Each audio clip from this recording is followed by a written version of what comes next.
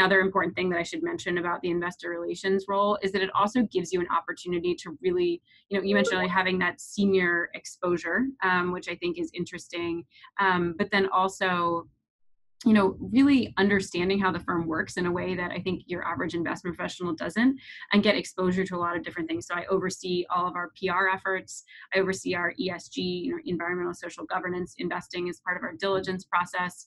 Actually, I oversee our CRM system and kind of think about, process management around deals, and I'm managing our deal pipeline. So I get to do a lot of different interesting things here, which I really like. And I think my approach here has always been just kind of take on as much as I can.